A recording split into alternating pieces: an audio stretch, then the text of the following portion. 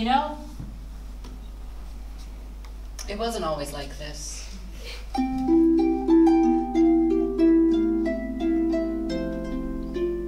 Before I invented love, I was just like some of you in this room tonight. Alone, sad, desperate.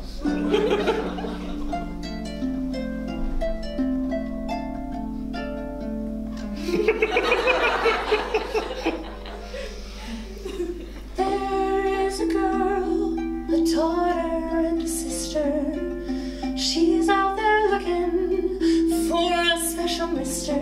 She comes to brunch with stories to tell. You get the sense that her life is absolutely hell.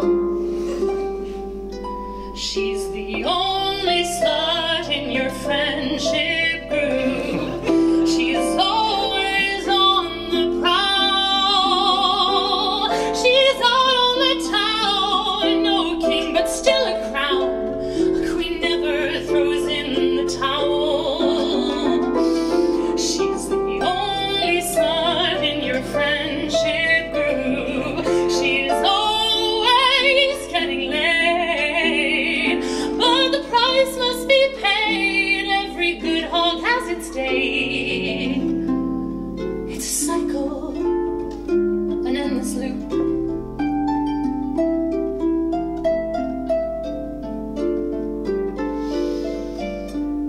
She's had her share of true love and romances.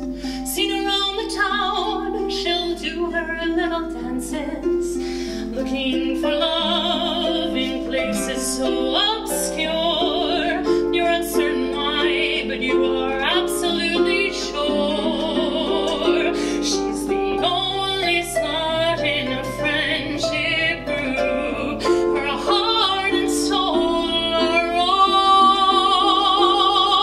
Her secret desire is unquenchable fire, and all her holes are sore.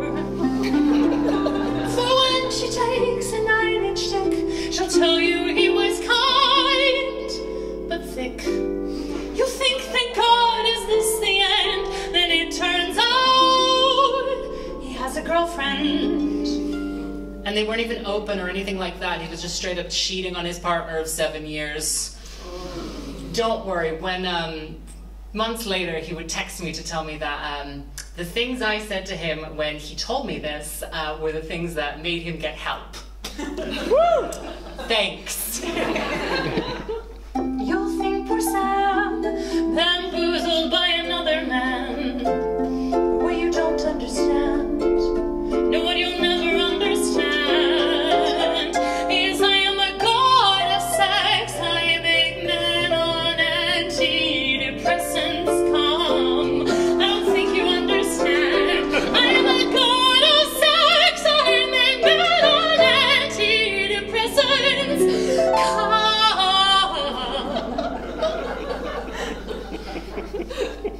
I don't think you understand.